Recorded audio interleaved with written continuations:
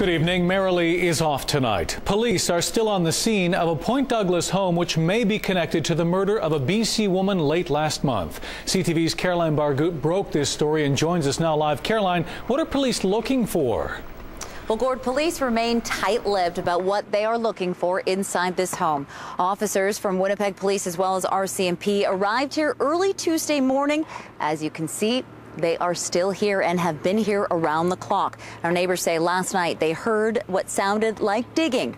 But tonight we're also learning more about a BC man CTV News is told is at the center of this investigation.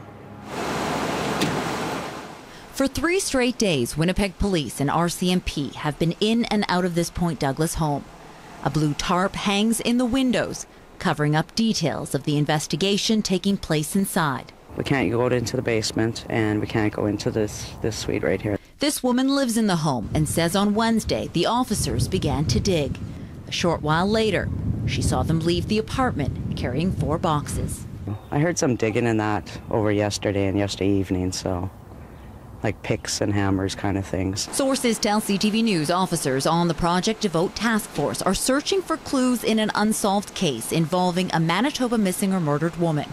Clues police uncovered while investigating the death of a BC woman. It is a standard practice whenever we have a major case such as this where there is a homicide and we have a suspect in custody that investigators will look at unsolved cases and will reach out to other jurisdictions. Jennifer McPherson disappeared from her home on Hanson Island in British Columbia a week ago. Her remains were later found.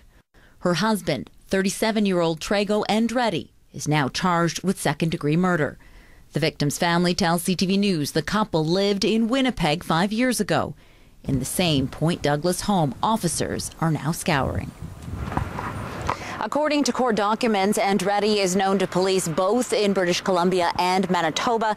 We've also learned that he doesn't just go by the name of Trego Andretti. He's also known as Dylan Grubb. Now, Winnipeg police say they are assisting RCMP in an investigation. RCMP say they are doing a criminal investigation. They're conducting a criminal investigation, but won't say what it involves. They won't say whether it involves Andretti or Project Devote.